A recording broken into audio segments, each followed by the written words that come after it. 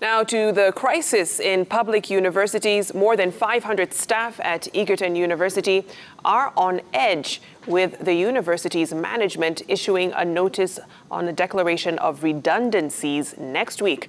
In a circular, the university has scheduled a meeting on Tuesday where the Vice Chancellor will disclose details of the redundancies.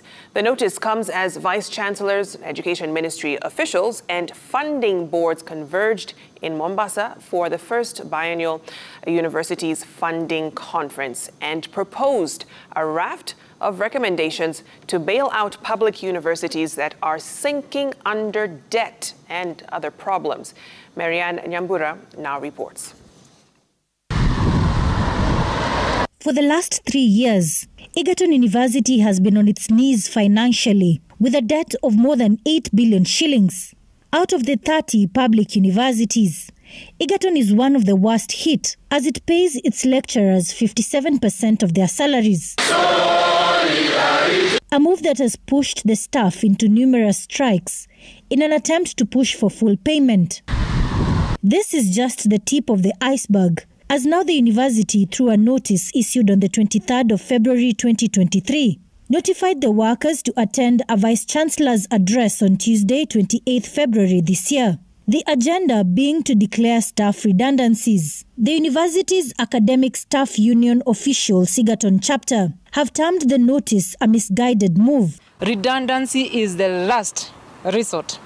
And where it happens and when it happens, the reasons must be fair and must be justifiable. In the case of Egerton, we see nothing fair or justifiable in that proposal. This development comes as Egerton University Vice Chancellor Professor Isaac Kibwage joined other Vice Chancellors at the first Universities Funding Conference in Mombasa to find solutions to pulling the institutions of higher learning out of the financial morass that has pushed them into pending bills amounting to 60.8 billion shillings. This as at February this year.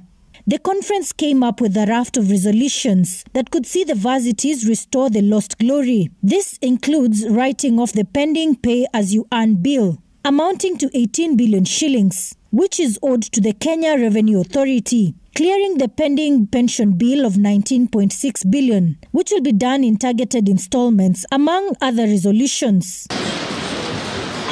The conference resolved that the Universities Act of 2012 be amended to have the role of appointing VCs handed over to the respective university councils, as opposed to the Public Service Commission. The universities are also encouraged to lease campus spaces, grounds and farms to raise rental income.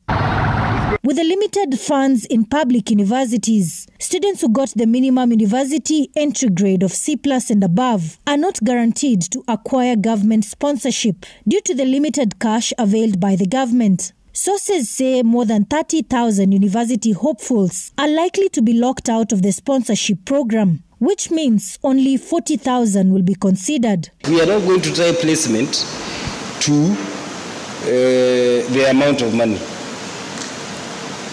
I think placement will continue. We can place all the 173, but the funding part, we are going to fund based on the available funds. The new proposals will see school fees increased from the current 16,000 shillings to 48,000 shillings, but apply for first-year students from September this year. Marianne Nyambura, Citizen TV.